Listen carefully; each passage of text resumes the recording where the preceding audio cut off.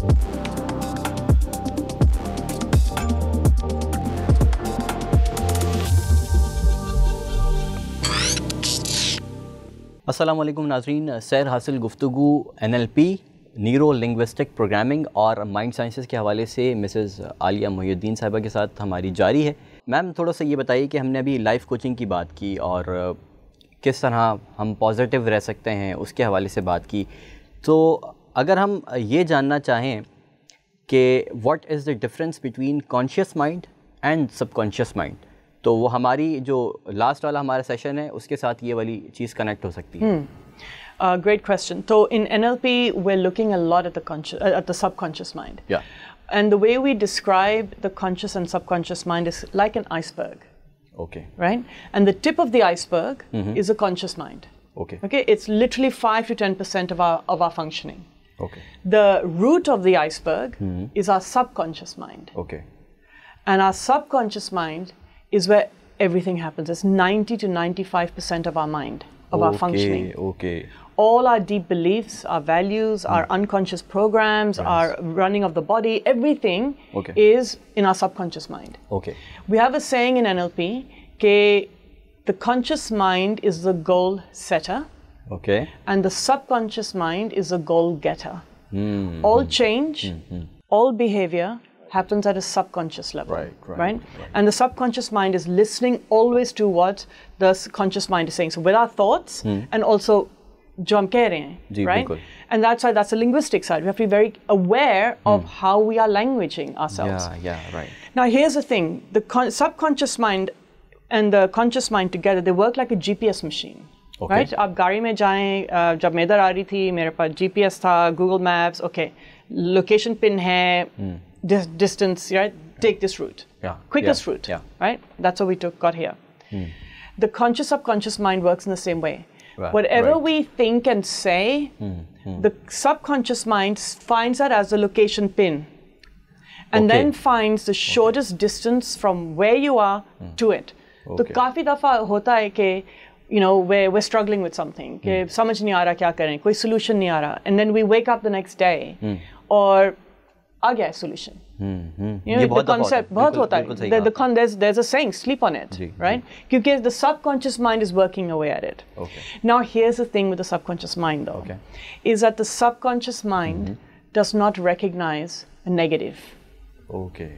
So when you say, I don't want to be angry, the subconscious mind removes the don't and goes straight into angry. It does not understand the word don't. It just removes don't. Okay. Now, there's a lot of detail as to what, and शायद इस time है या नहीं describe करने के लिए. So, जैसे मैंने पहले भी कहा था आपसे, that the conversation around to get over stress is very different to the conversation around being confident or happy. Different destinations, different pin locations. Right? मिसाल के तौर पे मैं आपसे अभी कहूँगी, आप बिल्कुल भी नहीं, जो कुछ भी हो, आप बिल्कुल भी नहीं, do not think of a blue elephant. Do not think of a blue elephant. I'm starting to think about the blue elephant. You have to think about the blue elephant. I have to think about it to then try not to think about it. Right? And so the language part, this is the linguistics. How we language things is important, and thus in coaching, it's like we say we're an outcome-driven approach. We're a goal-oriented approach because that's giving the subconscious mind different coordinates. Right. So, if I ask you, IQ versus EQ versus SQ, तो आपके ख्याल में इनका जो difference है आपस में या फिर इनका लिंक क्या है आपस में, तो इसका क्या जवाब हो सकता है? So, IQ being intelligence quotient, EQ being emotional quotient, and SQ being spiritual quotient. Out of all of them, they all have some value. Out of all of them, probably IQ is of the least value. Okay. Now, when people, आपने शायद growth mindset and fixed mindset का सुना होगा, right? IQ is a very fixed mindset concept. Okay. EQ, emotional quotient, is of high value. In fact, studies have shown that researchers looked at people who are successful, right? Okay. The children who left school, did really well, got really high grades, went to university, got really high grades. How successful were they in life? And they found that IQ and the success in school and your grades wasn't the key indicator of success in life. Okay. The key indicator for success in life is the level of grit that people have. And grit is something that you get from Very resilience, perseverance, which is all part of EQ. How are we showing up? हमारे यहाँ तो neglected है. Well, well, I think globally they're sort of different levels everywhere in the world. But EQ is a much higher indicator of potential success in life than IQ. Now, spiritual quotient is another thing that is big. In NLP, we talk about the wholeness of a human being. Okay. And बहुत लोग कहते हैं कि we're having a spiritual experience, or we're doing spiritual stuff. We're human beings that are doing spiritual stuff. Really, in truth, we are spiritual beings having a human experience. Yeah, right. Our soul existed before us and is going to carry on beyond us, the physical being. Yes, right? Yes. And so, जैसे मैं पहले भी कह रही थी, we're here for a higher purpose. Yes. We are here for our soul to grow. And in multiple ways. And our challenges are actually opportunities for growth. Yes. क्योंकि जब सब कुछ ठीक है, सब कुछ easy है, हम sail कर रहे हैं, we're cruising, we're not growing. अच्छा है, but we're not growing. Right. Our challenges are moments when we have to dig deeper and we find the resources within us. And so the spiritual quotient is the sense of what we call the higher purpose, that higher, our mission in life. And many people have lost it. And we're seeking it in different ways. We're living through a phase in the world at the moment where people are searching for meaning. And when we're searching for meaning, that's us trying to connect into our spiritual side of us. Yeah, right. And when the ones of us who are able to sort of explore that space, and we connect into our higher purpose, into our sort of spiritual awakening, into our spiritual identity and spiritual quotient, Right. we are able to create flow in our lives. Because then the actions we take, what we choose to do, how we show up, is much more aligned to ourselves. So the mind sciences and spirituality, are they mutually exclusive or not? I think they're very much enmeshed. Okay. Right? You can go down the spiritual path in the certain practices, yes, and the mind sciences and practices, yes. But really to create that flow, they're enmeshed. Okay. Because we are both. We are mind and we are spirit. There's one of the sort of key innovators and one of the sort of key people in NLP, his name is Robert Dilts. Okay. And he talks about the ego and the spirit. Fine. And the thing is, if we are only run by ego, then we are just chasing whatever we're chasing, right? We have no meaning. We're just chasing stuff. Right. If we're only run by spirit, we're not doing anything. We're not doing anything.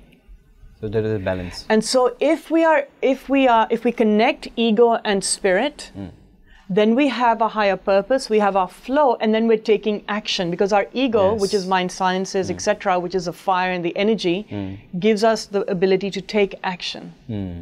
So I don't actually believe that the two are separate. I think they're different facets of our personality. And ये भी मैं कहूँगी, and there's a counter example to it too, for sure. But अगर मैंने बहुत देखा है, in terms of people who have become more and more successful on the back of their own hard work, right? On the back of their own hard work, have also become more spiritual. Right, right. So there is this sense of gratitude that comes in. There's this sense of higher powers that come in. There's this sense, there are a lot of these senses that come in where you're in flow and you're connecting to your higher purpose that comes in when you invest in yourself and you do what you need to do. So what is the brief introduction of mind sciences? How people can understand that? The mind sciences are, from my understanding of that, because this is an expression that's used in multiple ways, all right? So there are multiple sort of answers to it. Okay. The mind sciences are, how do we use our brain for change? How do we use our brain for creating the outcomes we want, for example, right? So a lot, so I mean, to me, that's what I understand of mind sciences. Okay. NLP is a mind science. It looks at how we are, so NLP, so therapy, for example, psychotherapy, looks at why. आप क्या सोच रहे हैं और क्या हो रहा है और why. NLP, which is essentially the science of the mind, looks at how and context, how you are creating this thinking process, what's behind it, and how can you change it to something that's more, that's going to take you and serve you in a better way. Okay. So, psychotherapy, hypnotherapy और hypnosis, इसकी अगर आप brief इसका introduction दे सकें. So psychotherapy is, there are multiple facets of psychotherapy, right? So I mean, that is, most people are familiar with psychotherapy, and that's talking about, you go to a psychotherapist, you talk about your problems, and there's a lot of co-mingling of psychotherapy, and a lot of them do NLP to bring those techniques in. जब हम hypnosis और hypnotherapy के बारे में बात करते हैं, basically hypnotherapy is using hypnosis for therapy. Right. So Milton Erickson, Dr. Milton Erickson was the grand master of hypnosis. He was he was actually a psychiatrist himself. So in the early to mid late 20th century, he died, I think, forget exactly when he died, maybe in the 70s or 80s I think. So he was a grandmaster, and he brought hypnosis into the medical field, into sort of a known, respected form of therapy. Hypnosis is, I think, it originates from the Latin concept of a single idea. Right? The basis of hypnosis is trance. Right. Or hum trance mein, everybody goes into trance in some form or another all the time. All the time. So for example, जब आप daydream में, आप अपनी सोचों में गुम गए हैं, right? You're daydreaming about something, right? You're in trance. When you're watching TV and the rest of the world zooms out, you're in trance. You can often see young children, they're just transfixed, and the whole world is zoomed out. There's nothing is going in. They're not even hearing you. That's trance. Right? We have different levels of trance as well. Now the thing with trance is, अगर आप now सोचें of the conscious subconscious mind, between the conscious and subconscious mind, there is a critical faculty, we call it. It's like a gateway. Okay, it's like a gateway between the conscious and subconscious. Right. When we go into trance, the critical faculty opens. That gate opens. Right.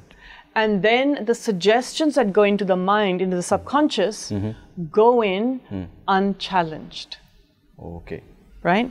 So, say for example, एक बच्चा, another form of trance is, you know, that moment just before you wake up, and that moment just before you fall asleep. Yes. That's a trance state. Right? And in those moments, and in some sort of parenting techniques, they say that in that moment when they're falling asleep, you know, and you say stuff to them that's positive, it goes into their mind. And so a lot of, like, you know, hypnotic CDs, for example, recordings, they have when you go to sleep, because you're in that calm state, and those suggestions go in uncritically. So that's essentially what hypnosis is. It's this sense of that critical faculty opening, and then going into a deep relaxed state. And then we have different levels of trance, right? How many are they? Well, technically 4, but so there's the beta, which is, we're in beta, right? So we're very alert and we're talking, we're very beta. Then there's the alpha, and the alpha is a much calmer one, right? It's when we relax, right? When we let go, When we're in a daydream, we're in alpha. When we are watching TV and we're just relaxed, we're in alpha. Or sometimes when we're listening to calming music and we get lost in it, we're in alpha. Okay. Right? We're still aware, but we're in alpha. Right? Then there's theta, which is deeper. So we're going into a deeper state. And then there's the delta. And the delta is when we are, it's got the somnambulism, right? So when we are we're sleepwalking and sleep talking and all of that. That's kind of when with that very, very deep state, that's the delta. So essentially in hypnosis, we talk about these 4 states. Okay.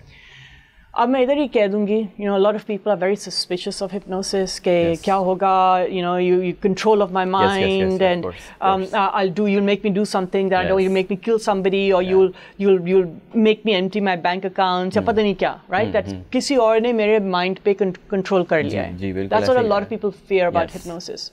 Here's the thing, nobody can control your mind without your permission, ever. Okay. Ever. Okay. And even if you go into a state of hypnosis with a trained therapist, if there's any suggestion that conflicts with your values, the subconscious mind will, the conscious mind will just jerk in, that critical faculty will close and you'll be awake. Okay. If there's any value that is compromised or challenged, you'll be out of trance. It'll just like boom, you won't accept it. Because the primary purpose of the subconscious mind is to keep us safe and alive. Okay. And so if there's anything any kind of threat is like the subconscious mind immediately goes to the system, the body, the person is at risk, and the fear, all basis of fear and risk and threat is death, right? At a deep unconscious. Yes. And so they're like, boom, you're out. Fascinating. So, so when people do hypnosis, it's no one can make you accept a suggestion you're not willing to accept in the first place. If there's any conflict or sense of threat or anything. All right. अच्छा, ये जो decision making होती है, तो हमारा जो mind है इसकी या हमारा ब्रेन है, इसका प्रोसेस और मैकेनिज्म जो है वो क्या होता है डिसीजन मेकिंग के हवाले से? मेरे ख्याल में मोस्ट लोगों के लिए तो कोई भी प्रोसेस नहीं है. Okay. मगर मैं I'll share with you the success principles of decision making and outcomes. Okay. Okay. So in NLP we call them the success principles. Okay. All right. And the success principle states, again, remember, where NLP has been modeled on people who are successful and how do they create success. Yes. And failure is also a strategy, right? Yes, So success is a strategy, so is failure. So first of all, number one, know your outcome. Why are you doing this? Okay. What is the purpose of this conversation? What's the purpose of this action? What is it that I want, right? जैसे मैंने आपसे पहले कहा था that the subconscious mind is a goal getter. Right? And it's listening. Yeah. So if you don't give clear direction, you will go somewhere else. Okay. Or if you end up where you want to end up, it's much harder. It's much harder work, right? But so number one is know your outcome. Number two is take action. The difference between a goal and the difference between a dream and a desire is action. Okay. बहुत लोग action नहीं लेते, right? The next one is, number three is have sensory acuity, which means have the observational skills, be observant to recognizing what's working, what's not working. कि जो आप कर रहे हैं, जो आप कह रहे हैं, is it taking you to your outcome? If it is, good. If it's not, then number four is you have behavioral flexibility. Okay. And behavioral flexibility means that you are committed to your outcome and you change your actions accordingly, right? And then finally is you come from a physiology and psychology of excellence, which means that you come from a resourceful state. अगर आप approach करेंगे in a negative state, in a victim state, in an aggressive state, it'll be much harder to achieve your outcome. Okay. Right? Right. So decision making is transformed when people have clarity of thought of what they want. We have these two concepts. You can either be outcome thinking, outcome focused, and outcome oriented. Okay. Which means you're always thinking in outcomes. Right? What's the purpose of this? Why do I want to have this conversation? What do I want to achieve out of it? Blah, blah, blah, right? And then on the other hand, you have problem thinking. Right. And people just think in problems and how to get away from them. And जैसे मैंने कहा है, the subconscious mind doesn't recognize a negative. तो जब हम कह रहे हैं कि we want to get away from a problem, we end up creating more and more of the problem because that's where the mind is going constantly. So the decision-making process is आप कैसे सोच रहे हैं?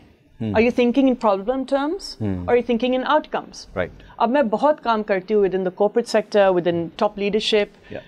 And one of the things that I say to them is, your problems are opportunities for growth and innovation. Okay. और ये मैं लोगों से भी कहती हूँ कि अगर आपके पास कोई challenge है, आप don't deal with that challenge. ठीक है. आप वो challenge use as a clue or a stepping stone to what do you want instead. You have a problem, but what do you want? आपने अभी बात की थी in terms of पूछा था in terms of relationship coaching and we'll go to that in a minute. But you have an unhappy relationship. There's no point trying to fix your unhappiness. What do you want? I want to have a happy relationship. Yes.